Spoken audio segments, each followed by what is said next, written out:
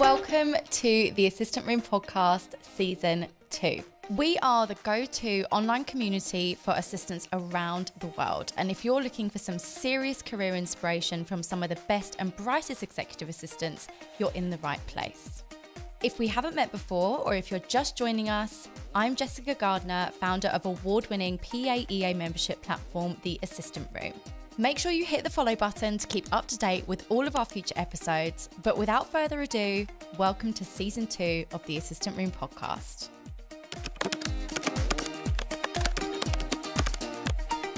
In this episode, I speak to Kat Bromley, EA to Chief Product Officer at Gymshark.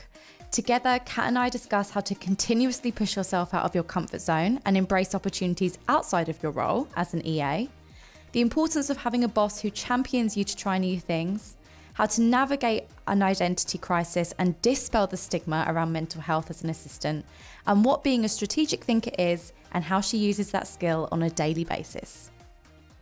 Welcome, Kat. Thanks. I'm so excited to have you here. You're the last guest of Season 2. I feel like that's a lot of pressure. It's no pressure. No pressure. No pressure. No pressure. We're just here to talk all about you. No pressure. We were just having a really good chat about everything that you've been doing throughout your career. Yeah. And I'm going to rephrase question 1 in the same way that you said it a moment ago. How the hell did you get to where you are at the minute? 2002 was your first PA role. Yeah. And we're now 2022. Yeah, which is quite bizarre. I don't want to think about how long that is. That's a really long time. To be an expert, though, now at what you're doing is where you are. Hopefully. So tell us, how the hell did you get to where you are? I mean, I don't think it's unusual, but I didn't start in a traditional way at all. I didn't start as a PA.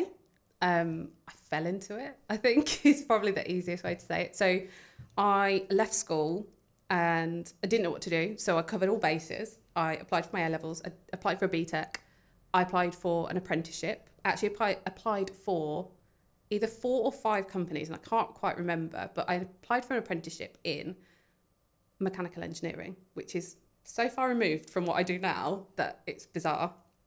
But I applied to car manufacturers. So I'm from the Midlands, which you can probably hear from my accent. And the car industry was huge. And we had LDV vans where I ended up working. To like skip forward, give you a bit of a teaser. BMW were there, Jaguar Land Rover, obviously still there. Rover, no longer exists, but was there. And Peugeot. All of those manufacturers were there. I applied to all of them for the same apprenticeship. And I got the role with LDV vans. I was the only girl. I came from an all-girls school to the most male-dominated environment I'd ever been in. And I loved it. I absolutely loved it. The first year was going to be full-time at college to sort of learn on the job, and I got paid. It was like a win-win. Learning, getting paid, great.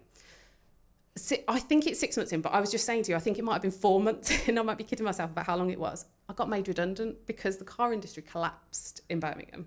I think it collapsed in a lot of places, but my world was Birmingham.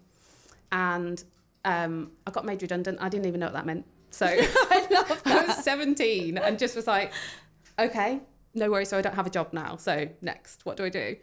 And the short story is that my dad just didn't let me stay at home, not doing anything. So he just went, you need to get a job. So I tapped into what we would now call networking, but I wasn't that sophisticated. I spoke to family friends and I was like, I need a job. Does anybody know of any jobs going, any family businesses or anything? And one of our family friends said, my accountancy firm is hiring for an office junior. So if you want that job, it's £8,000 a year. Go £8,000 a year. And I thought, did you think you were rolling in it? I did. I was like, oh my God, extra money, because I wasn't being paid that doing the apprenticeship. And I went and did it, and I learnt from the ground up, and I got taken under the wing of the practice manager, and she had a PA background. She taught me all she knew, and I learnt everything from like inputting timesheets for all the accountants, which was the most mundane Friday job. It was awful, but kind of got used to doing mundane things, which is quite important. And giving the post out and reading really confidential stuff and not being able to say anything about it and everything. So I kind of worked there, and they had what we would now call a tech arm, but it was their IT support sort of arm. And there were 2 directors running that. And then they split from the accountancy practice and I went with them. So I got them. I was my first PA job. I was PA to 2 directors. And then we moved out into our own offices. So I got office manager added to the title as well. Wow. And I was like, okay, this is a bit wild. I'm 18. I've got 2 directors. And it was just like thrown in at the deep end. So that was how I kind of landed in that role. And I did that for quite a while and learned everything from that role. That because it was a small company, it gave me the best foundations. And I learned how to write a set of management accounts, how to read a P&L, how to deal with people that owed us money and having difficult conversations on the phone saying, you owe us, we need to be paid. Really important experience. Yeah, huge. It was really grown up experience considering you were so young as well. It was. I don't think I realised it at the time because you just kind of crack on, don't you? But it was definitely very, very grown up. And thinking back on it, I don't know how I did it, to be honest, but I think I learned a lot from that role because my 2 directors, one was technical, one was an accountant. So I had 2 very different humans to look after. And they both taught me different things. So if a customer phoned, I wouldn't just go, oh, okay, I'll pass you on. I'd pick the phone up and then I'd go, do you know what? This is annoying just passing them on. If there's like a consistent technical issue, can you just teach me how to fix this? Because what you do on the phone, I reckon I could do that. So our directors would then teach me how to answer the phone and do, I'd be shocked for saying this, but basic coding, it clearly wasn't. But I'd like talk them through what to type into a command window to fix a problem on their server or something crazy. It was wild. So I did that and then kind of learned how to do payroll and all those kind of things that you do in a small business. You just kind of all pitch in. And so I did that for quite a while, grew quite a lot in that role and learned a lot. And we then had an admin assistant, so I sort of imparted a bit of knowledge to her. And it felt nice to be the one telling somebody else how to do something. It felt quite good. So I got to a point where I was like, okay, so it's a small business, it's under 10 people, and I wanted to do a bit more and I wanted a bit more experience, and I'd had a few years in that role and I was like, maybe work for a bigger business. So I looked and I found a temporary role with Big Lottery Fund. So I went and worked for them on a contract, and it was an ops support role. It wasn't a PA role. So I'd gone from kind of knowing everything to looking after travel, basically, for a company. Big difference. Huge difference. Yeah. And a bit of a come down from that kind of knowing all the things to you look after this little bit of the business and you support this huge company. And I'd never booked international travel before. So I'd actually never flown at this point. I'd never been on a plane. And so I didn't know how to book international travel. So I learned that there. And Big Lottery Fund, I think they're called something completely different now, but they basically decide where grants for the lottery go. And they assess those cases and then they kind of give the money to worthy causes. So there's a lot of trips abroad because it's not just UK, it's worldwide. So I had to learn visas. I had to learn international flights, the connections, the time you need at an airport, having never done this as well. Having never been in that position. Constantly learning. So in your previous role, you learned tons of operational and commercial things, and now you're in the travel environment. Yeah. It must have been really scary booking travel for the first time. I can't remember doing it, but the idea of having someone's whole trip with their visas and everything that's down to you, it seems quite scary. It's scary when you've done it as well, when you've actually been the person getting on the plane and going and knowing the implication. If you don't have the paperwork when you get there, you understand the severity of it. But if you've never travelled, you've never been on a plane, you don't know. So you're sending them to like Cambodia and you don't know what visa they need to get in there. And you think, I think I've done all the paperwork. I think I've got the right time between their connections. I think their bags are going straight through. I didn't know bags going straight through was a thing. That was a tricky lesson. Not very fun. My luggage isn't here. Okay, didn't know it had to be checked all the way through. This is awkward. That's a horrible lesson to learn. Just a different world. And I wasn't working at the top of the business, so I didn't have all the kind of sight of everything. I just had this one little section that I saw and kind of did my job every day. And we moved offices in amongst that, and there was a lady that was running that kind of project for the company. And I kind of buddied up with her, and I was just kind of like shadowing her and just watching her, just wanted to learn how you move an office. So we moved from one side of Birmingham to another into a huge office. We'd gone from sort of 1 floor to 4 floors of a huge building. And we had swipes on the door. I'd never had that before. That was quite exciting to go from like little companies that didn't have anything. It was just, you know, you walked in and out to, it was very official. You had like actual security on reception and things like that. It was just, again, a bit of a growing up experience. So it went from there. That was a contract. So as that was coming to an end, went back to an agency and was like, I need a job. This is my background. So I got put forward for a role with a construction company to be PA and office manager to the regional director of a national construction company. And I got the role. And I remember driving away from the interview thinking, nailed that. And then I got the call. I got the call on the way home. So I pulled out of the drive, and I did think that went really well. I think I might have got in there. But I'm driving along having a bit of doubt, thinking, maybe I'm being a bit too sure of myself here. Maybe I didn't get it. And it was 5 minutes. I get a phone call from the agency. They want to offer you the job. And I was like, it's been 5 minutes. What on earth? It really did go well. Huge confidence boost. It was amazing. I felt so good because this was the first time I'd got a PA role that I hadn't accidentally fallen into. I'd actually earned my place a little bit. So I started there, loved it, absolutely loved it. It was in the middle of the countryside. Our lunches were like on picnic benches outside with the fresh air. It was just the dream. And it was an amazing company.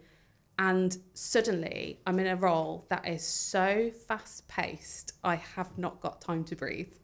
And it was my first real experience. I'd worked fast before, but this was next level. And the risk to getting things wrong was so huge. So if you got a drawing revision wrong on a £20 million build, that is not going to go well. That's giving me anxiety just thinking about it. All the responsibility of these drawings. And this might be a bit apparent by now. I'm a sucker for learning things. I love learning things. So I learned the construction industry. I learned project management there. I shadowed the project managers and the contracts managers. I went to site. I learned how the site managers worked, how the construction teams all connected in. And because they were a principal contractor, I learned how the subcontractors reported into the principal contractor and how that all worked. So I just was like a sponge. But none of those parts of the job were actually my job, but I loved it. And I was like, I want to know how this works. And I had a really supportive boss, and I was just lucky. I just was in an amazing environment and learned an awful lot. On top of that, I kind of learned skills that I think I never would have picked up as a PA. So I learned how to use Gantt charts, which no one really teaches you how to use that. And that proved really useful further down my career as well, which we'll get on to. But yeah, so I did that role. I had an amazing team around me. And then I was on holiday about 2.5, 3 years into the role. The business had been going great. And it was Why do I have this feeling? Sinking feeling. Keep that sinking feeling. You're right. So it was 2008, which gives you a hint of what's about to come. And I'm on holiday. I'm at Dallas Airport, and I can remember exactly where I stood. And my phone rings, and it's our assistant at the office. And she said, I didn't want to call you, but I need to call you. We're closing the office, and our roles are gone, because the construction industry was one of the first to be hit in the recession.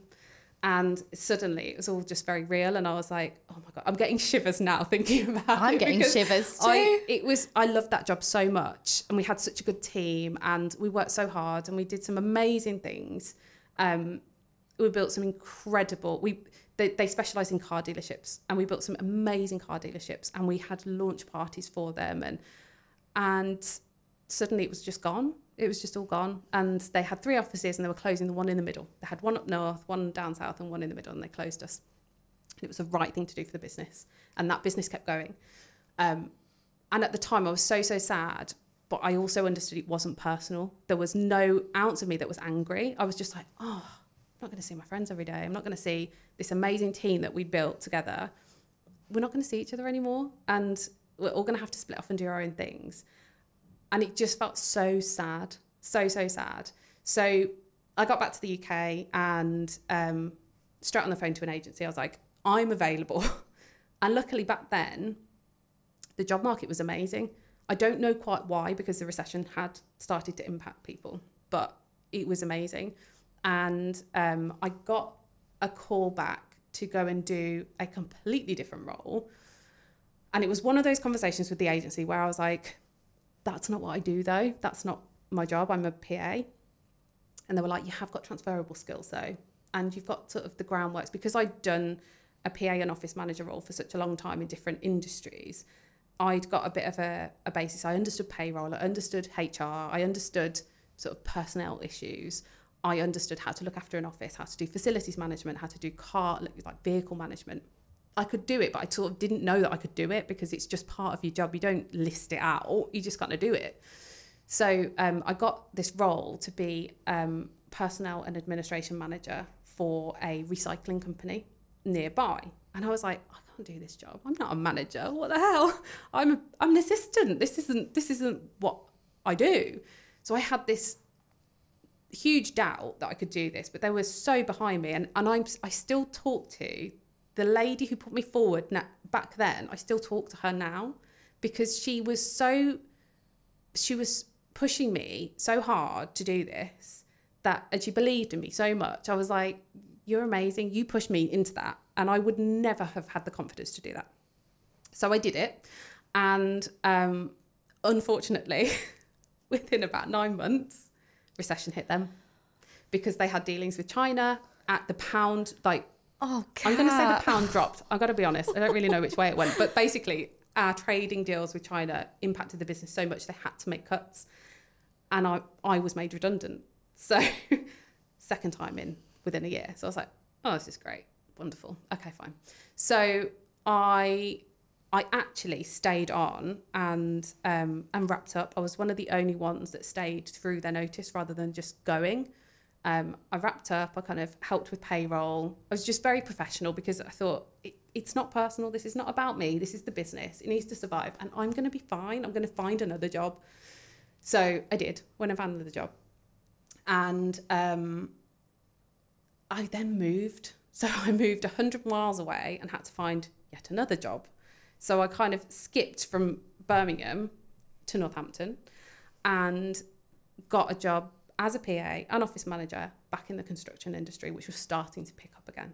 So I was back where I knew, I felt comfortable. I was like, this is my thing. I think I'm just going to always be in construction. I'd got a bit of a bug for it.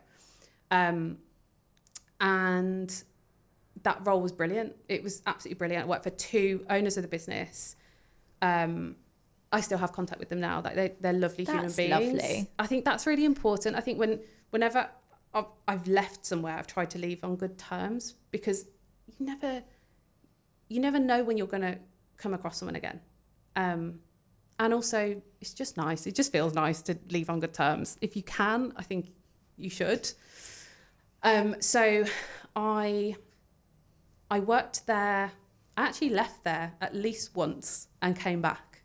I feel like it might have been twice, but I basically needed different hours several years into the role.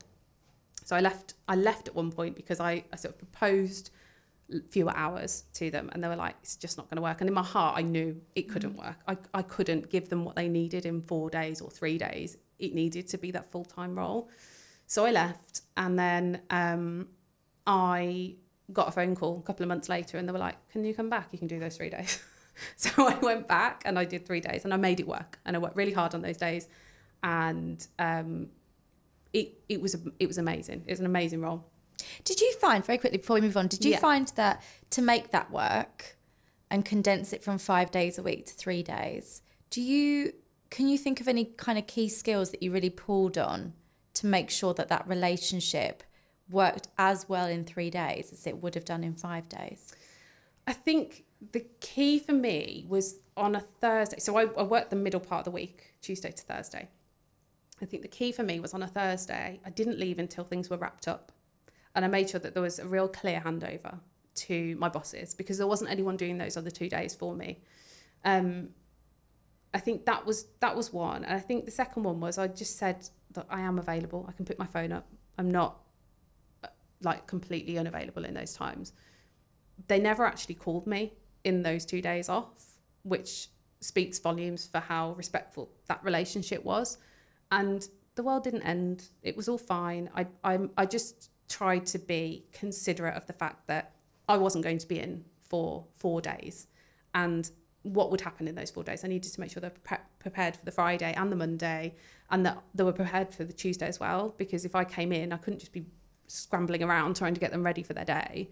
And quite a lot of their job was travelling to site as well. So just kind of making sure they were kind of wrapped up. But I think a mutual respect and honesty, just honesty with each other. Like, what do you need? That conversation between you and your boss is so important. And what do you need? You don't have all the answers. You're not going to. So unless you communicate, you're not going to know.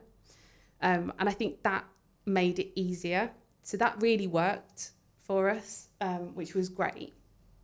And then I went from there and I moved into a private role and had a lot of projects to do, and I had to learn very quickly how to do things that were very impossible. Like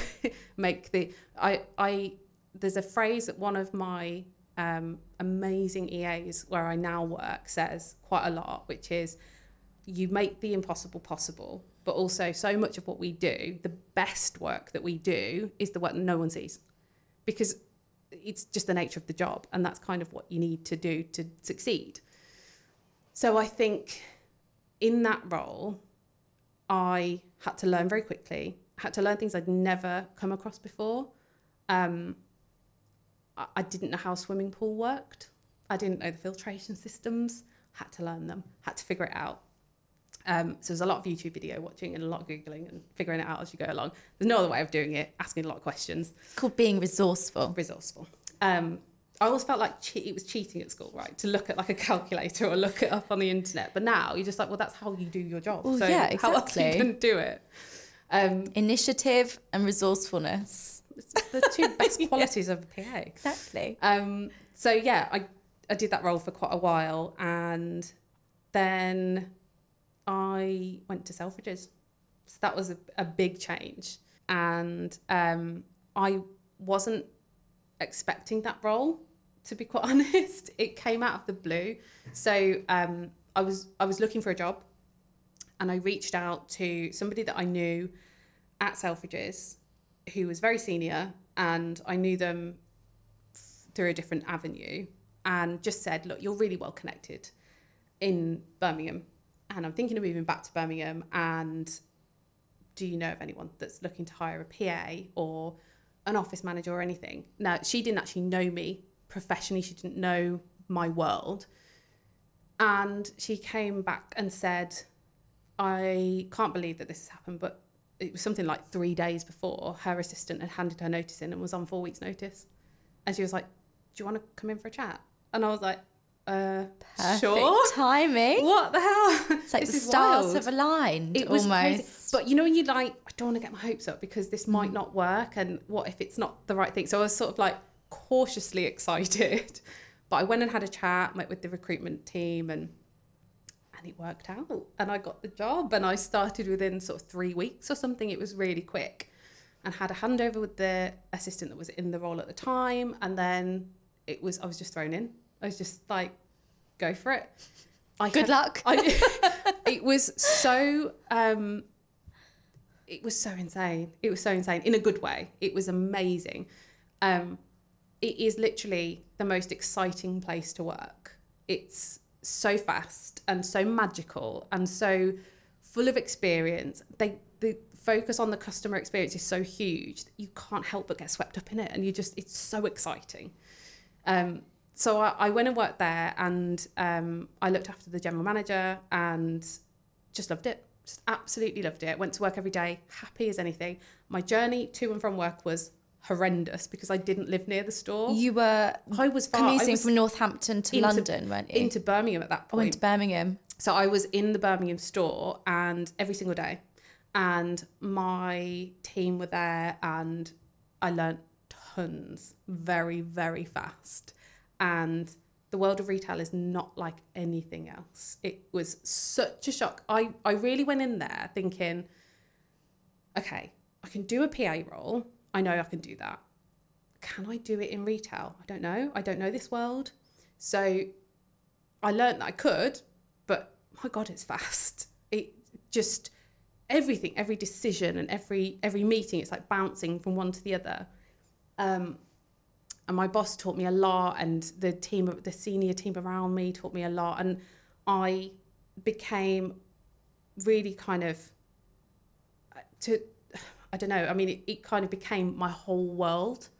And I love being there. I'd leave super early in the morning to get there early, partly to miss the traffic, but also because I really loved it. I didn't want to get in late. I didn't want to kind of skid in the door at 8:30 or whatever. So I'd be there at kind of between 7 and 7:30, and then I'd work my day. And if I had down moments, I'd be on the shop floor and just milling about and, you know, kind of interacting with customers and saying, hey, do you know where you're going? And it gave you a little buzz, and it was just a nice part of the day. And there was loads of excitement. There was always a new brand coming in, or, you know, activations in the store, and it was just so fun. So I worked there for 3 years, changed role during that time, and then ended up where I am now, which is a completely different company, and back as an EA.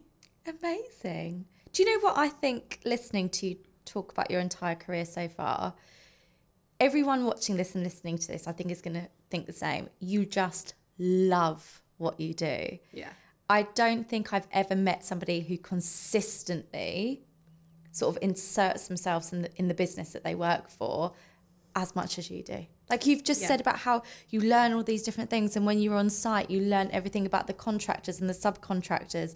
And when you were at Selfridges, you would speak to the customers, like, and just go and walk around on the shop floor. I think that's amazing. So many people just, there's that phrase quiet quitting, isn't there, at the moment, that everyone's talking about.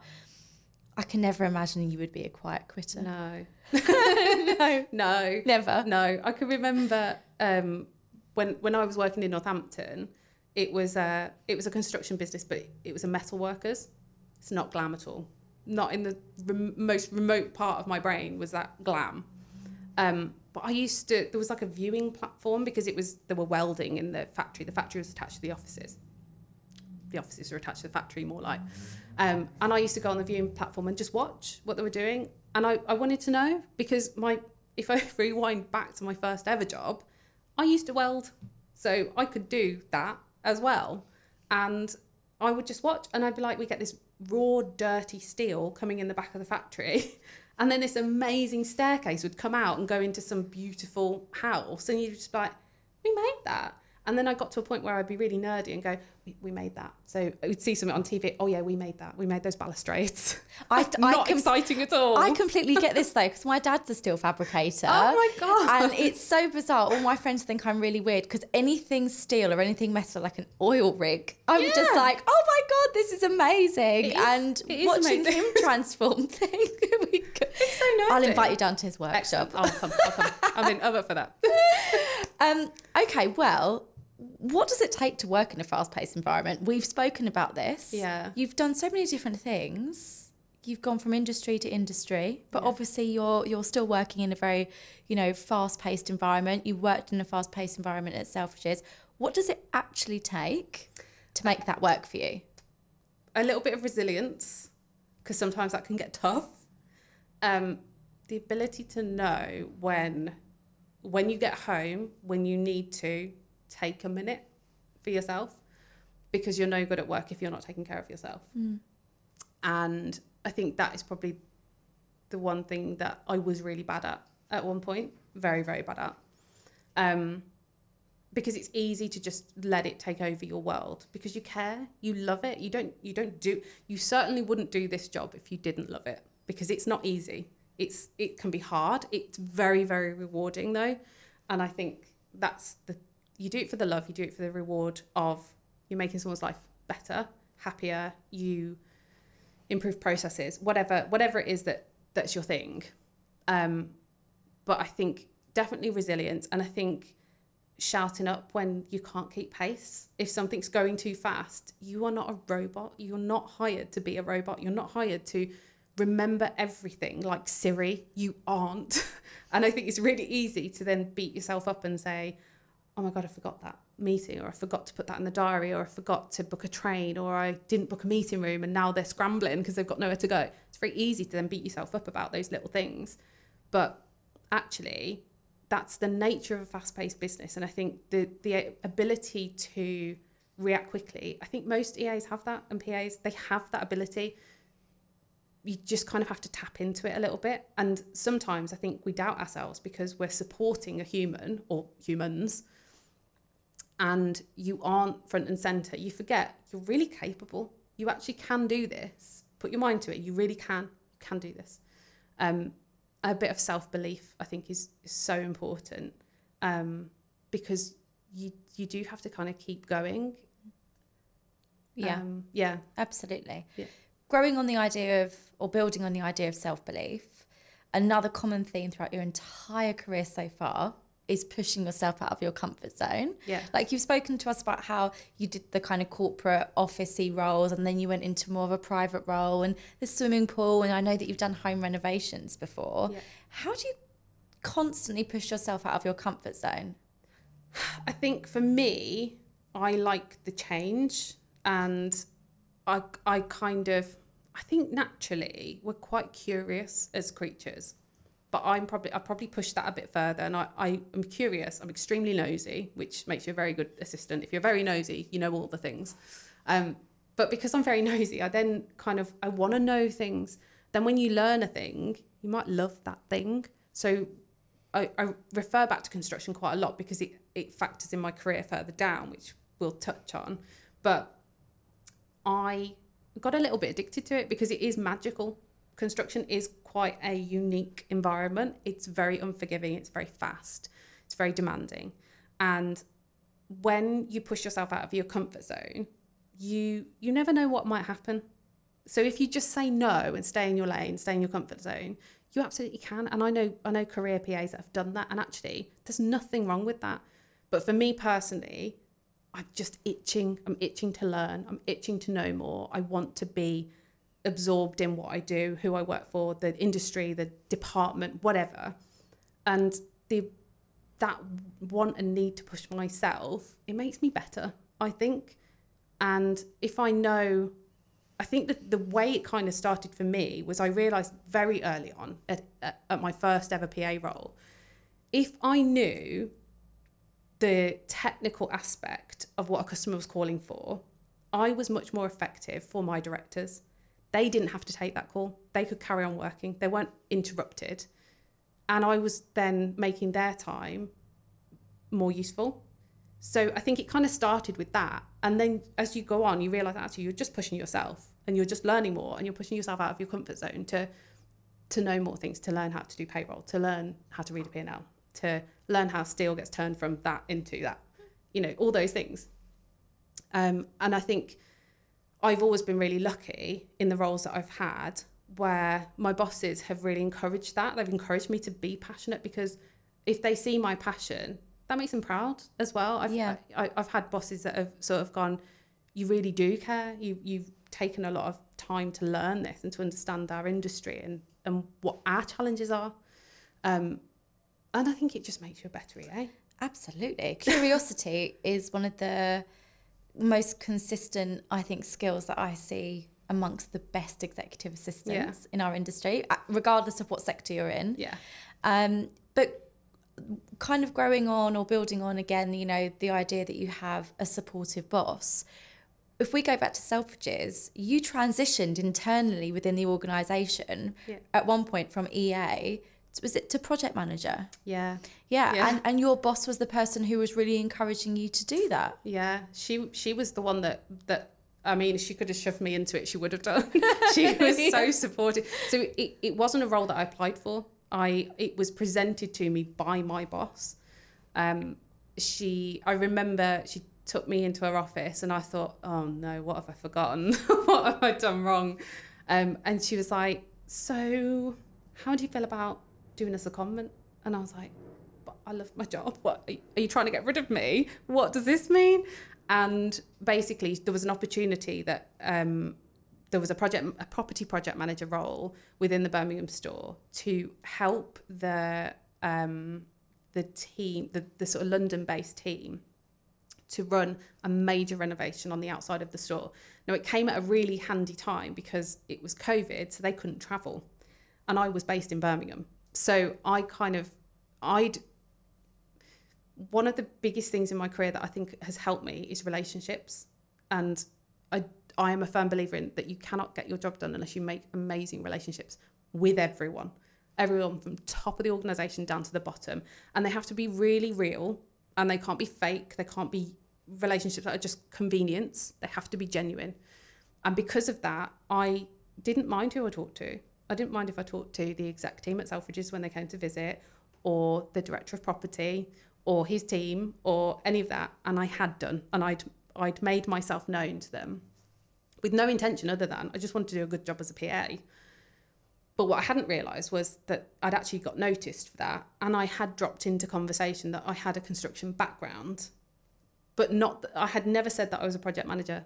That was never a conversation.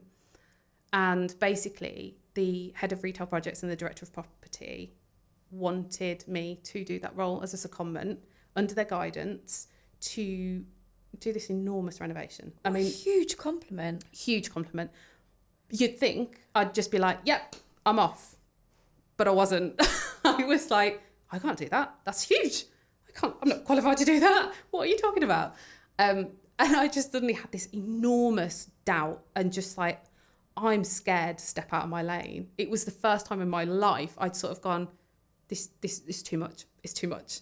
I'm happy here. Can I just stay? And I had this like wobble where I was like, I'm not sure I can do it. And my boss was the most supportive. We knew each other very well because we'd got a relationship prior to me joining Selfridges anyway. And then when I worked for her, obviously I'd had 2 years working with her, and she knew me very well. She knew where my kind of weak points were, and the self-doubt thing was there, and she knew it was temporary. She knew if she gave me a shove, I'd just do it and I'd be fine. And she was right. I did it and I was fine. And I threw myself into it, and I had a new boss, and I reported to the head office, and I dealt with contractors every day, and I had to have difficult conversations with contractors every day. And I'd gone from being the person that you meet when you first come into the building and come into the management office to not being that person anymore, and being the person that had to have tricky conversations. So I wasn't like the, good morning, how are you, happy, like the swan that's calm on the outside no matter what is going on underneath, and, you know, being the picture of professionalism at the desk, to, no, that's not acceptable, that timeline won't work. And those tricky conversations. And initially I was like, oh, this feels so out of my comfort zone. I don't like this. But I had not only my previous boss when I was PA behind me all the way, because I was looking after her store. I was looking after that kind of how that looked to the customer. And I really cared about the customer journey. It's really, it's one of the things at Selfridges I think that is so magical, is that the customer comes first. So everything you do, you then think, how is the customer going to see this? How does this look to them? How is their journey going to be impacted? Or, you know, are they going to be happy to see this or not happy to see it? You know, that kind of thing. This project was so visible, there was no hiding it. We shielded the entire Birmingham store, which is one of the most iconic stores in the world. It's on like a Microsoft screensaver or something. It's so iconic. And we shielded it with scaffolding and wrapped it in this huge pink wrap to renovate it. And I was on site every day, and that was my project. And I had the most amazing new boss that supported me in that and guided me and taught me things. And I learned some really tough lessons in that role, really tough, because then suddenly I was responsible. I wasn't the support act anymore. And it was quite a shock to the system. But I learned some lessons there that I've taken into life, my new role, everything, like so powerful. And without the support of my boss to start with, I would never have done it. I would never have even applied if it had been available. And I would never have ended up kind of where I am now. It all kind of led to where I am today. I wish more bosses were like your old boss. Yeah. The amount of PAs and EAs that I speak to who say, I've got this amazing skill set. You know, say, for example, I had a conversation with, I think I've mentioned her on this podcast in this season before, but I had one PA say, I've joined this company, I think it's a bank, and I've explained to my boss that my skill set is people. And I've asked if I can go on the next client day that we have, which was like a day on the golf course. Yeah. And her boss said, no, you can't do that. And she asked why. And she said, because you're my PA. You need to be in the office. And I think that as an industry, we have to, whether it's working for people who are very supportive and understanding what the limitations are within a role before you take them are, or understanding, okay, what are my skills? What are my strengths? And how can I, include that in a role? And maybe can you suggest things to kind of build out the scope of what you do? I think we need to start doing that more. Yeah, I think you're right. For me, I don't think I was ever looking for it. Yeah. But I do know, I've quite a broad range of PAs and EAs I've met over the years I've kept in touch with and I'm really close to. And some of them want career development within their role. And I've seen good and bad in that. And some are really supported and some are really not supported. And I think it's a real shame when they're not, because ultimately, and it's true of any industry and true of any role, if you're not supporting your person that reports to you in their career development, they won't stay anyway. So what's the negative? And I think that's quite important. But it's what we always say when any corporate organisation or any PA who wants to get their corporate organisation to pay for like the assistant membership internally, and their boss turns around and says, no, we haven't got budget for £250 per person per year. My automatic response is always, do you know how much it would cost to replace you? Which will happen if you don't feel valued and if you don't feel looked after by your organisation, because that £250 in some businesses stick 3 zeros on the end of it. That's how much it costs some organisations to replace you just in an agency fee. That doesn't include the time spent on training someone new up. That doesn't take into consideration the time it takes for you as a new person to get to know the exec and get to know everything. Yeah. So it is difficult. But let's stick to Selfridges. Yeah. Supportive. Yeah. Is, I think when we've spoken, probably the biggest word I would use to describe your experience at Selfridges, whether that came from bringing you on board, pushing you outside your comfort zone, giving you this new opportunity as a project manager. But you also had quite a difficult time in your personal life when you were at Selfridges, and they really supported you through that. And you were able to talk about mental health, and you were able to be, I suppose, vulnerable with them at Selfridges. Yeah, I definitely was. And I didn't intend to be. I think I'm I almost feel like it's a little bit old school to say I tried to keep my personal life and my professional life very separate. And it came to a point in Selfridges where they just collided, and I didn't intend it. And I went through a really tough time, and I ended up needing to take time away from the business. And it was about 9 months into my role, and it took me by surprise. I think it definitely took my bosses by surprise. So I was very nervous about opening up about it with them, and I didn't know how it would land. And I don't know why I was ever worried, because that company is so sort of, they surround you with so much support, and there's a phrase that is used, which is everyone is welcome. And that's for customers, obviously. That's a Harry Gordon Selfridge statement. Everyone is welcome. It's one of his mottos. And, but it's true behind the scenes too. And it's that kind of acceptance of everything that comes with life is okay here. You're going to be okay here. You're going to be supported here. And I took something between 4 and 6 weeks off. and was fairly, well, I was very uncontactable. I couldn't communicate with the business. It wasn't connected to the business, which was great in a way. But I needed to step back. So when I came back to the business, I was just so supported. So supported. I love this. It was amazing. It kind of gives me all the feels, to be honest, because I was very vulnerable when I came back. I'd been through a lot, and I looked very different. I'd lost a lot of weight in that period of time as well. And when someone's off, if they don't come back with a plaster cast on their leg after 4 or 6 weeks, they were off because of their mental health.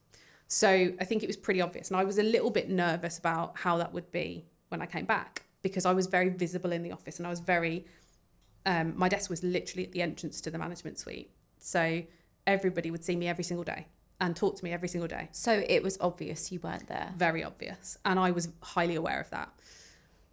So I went back, and I was on a phased return. I went and had my return to work with my boss on the first day back, and I just went in her office and just cried with relief that I was back. And I was so desperate to get back and have normality and have a bit of routine and get back to the thing that made me really happy and gave me actual joy, which was doing my job.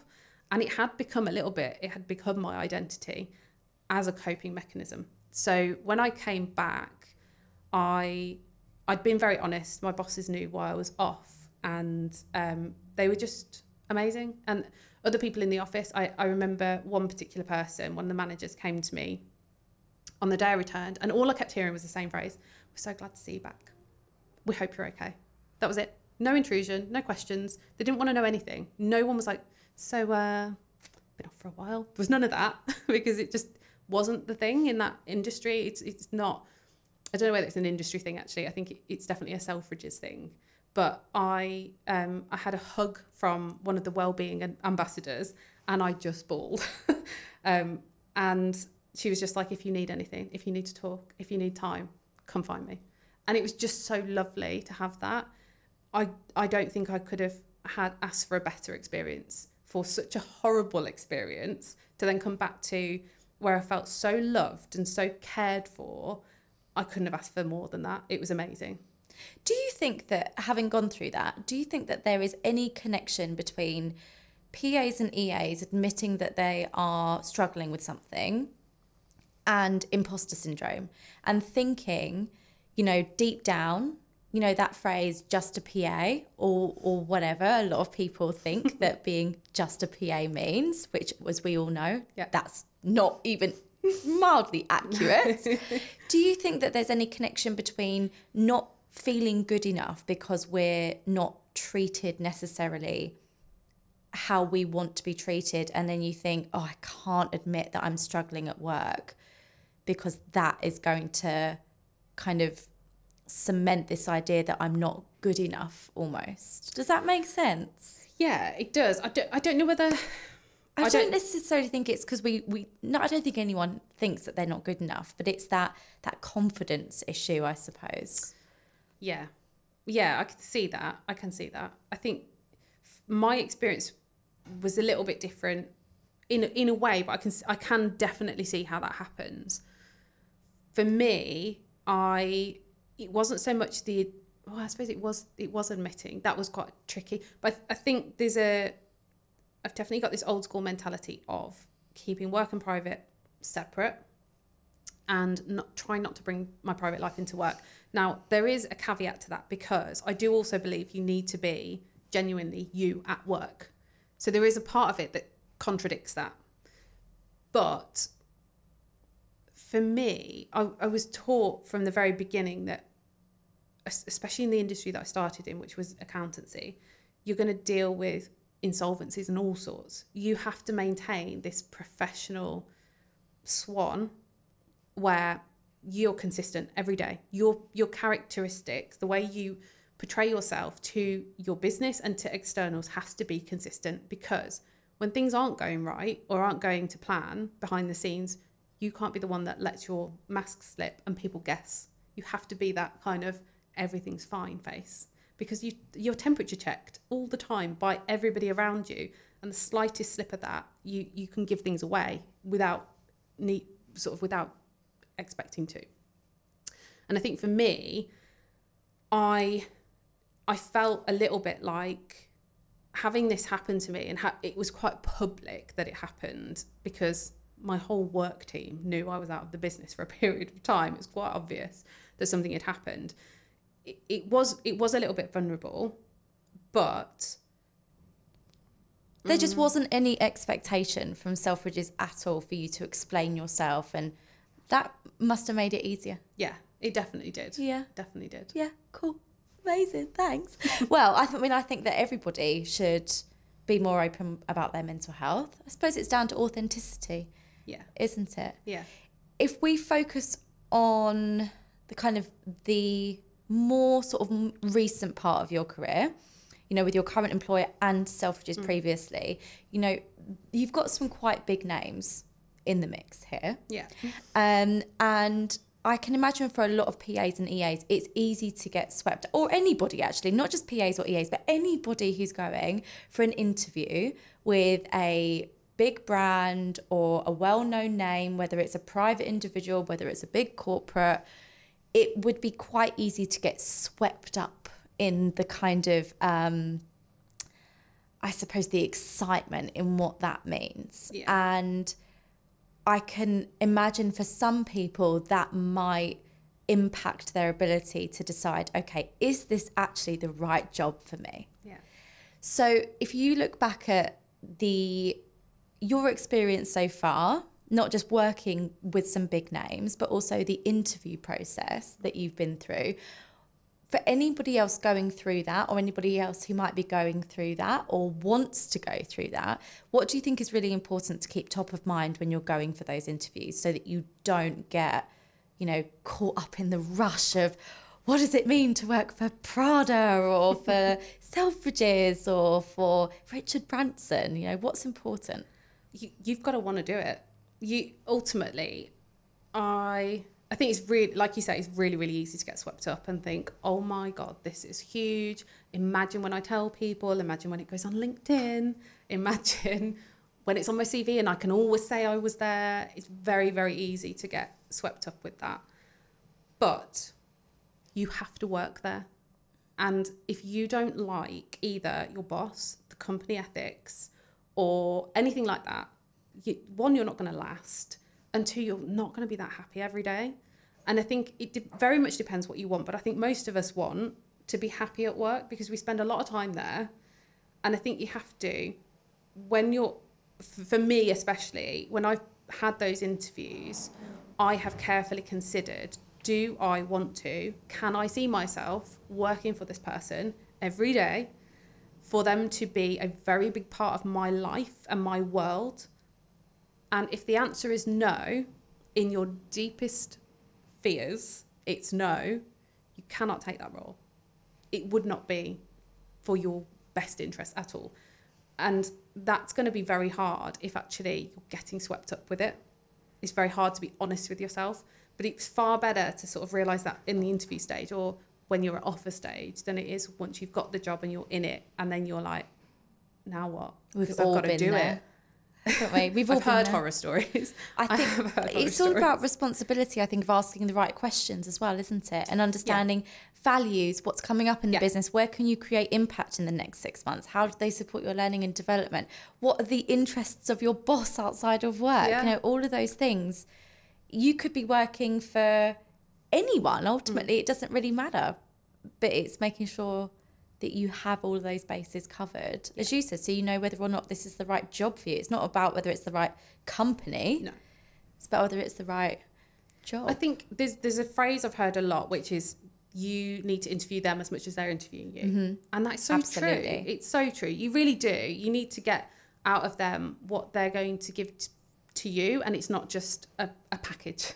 Yeah. It's more than that. You as an assistant, whether it's a PA, an EA, a chief of staff, that human being or several human beings are part of your world, and it does bleed into your personal life because that's kind of the nature of the role. So if you are working for a company or a person that doesn't give you that feeling of, yeah, I'm comfortable with this, you shouldn't be doing it.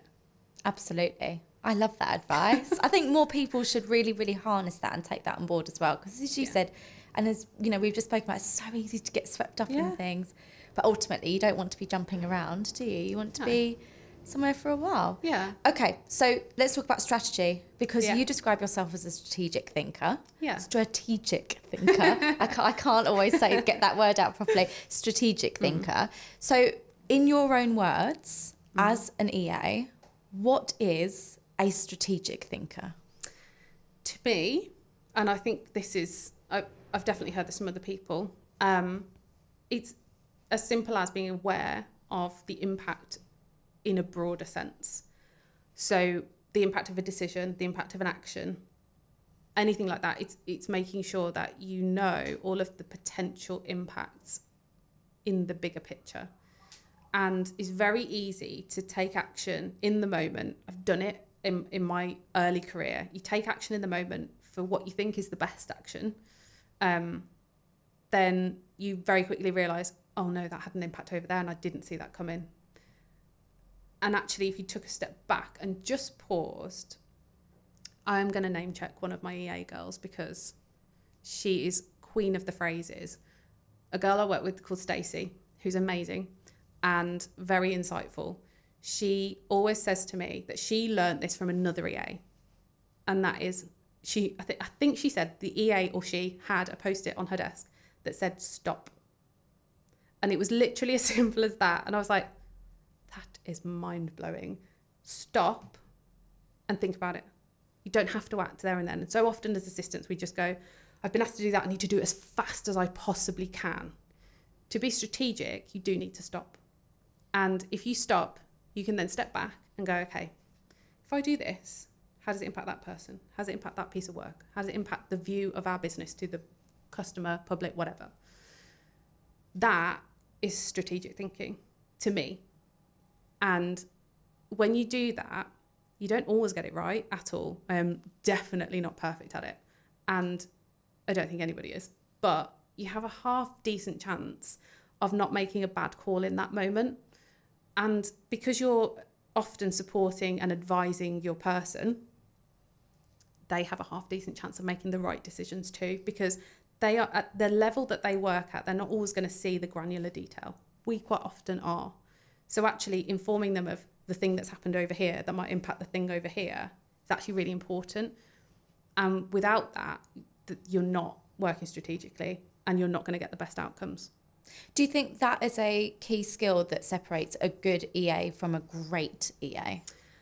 I think so. I think that I always come back to, I cannot do my job without a very large team around me. I need people that can help me when visitors come into the building. I need help with, I might have to reach out to organisers and say, I need a venue for whatever it might be. You need those relationships. So they're so key. And I've always been of the mindset that, and I said this earlier, if you have really strong and really good relationships from the top of the business to the bottom, you can't go far wrong, because you'll always know somebody who can help you do the thing that you're trying to do. And it's not about using people as in a negative way. It's about using your connections in a positive way, because actually you aren't the expert. You are the person that finds the experts to help you do the things that are impossible. And if you have relationships, you will always know where to turn to get those jobs done. Always. Always. Always. Okay, well, last question.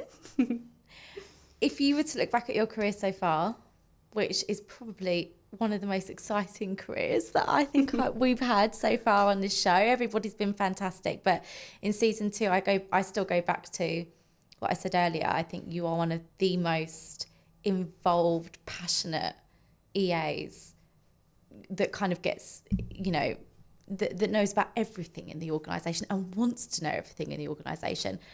If you were going to go back to day one at Intercell, in your £8,000 office junior role, and you were going to give yourself one piece of advice, what would that be? There's probably 2. In that role, in probably my first ever appraisal, my boss said something to me and then stuck it on a post-it and put it on my screen. I like this post-it thing going on. I love post-its. They're great until the wind flies through the window and then they're all gone everywhere. He said to me, consistency is key.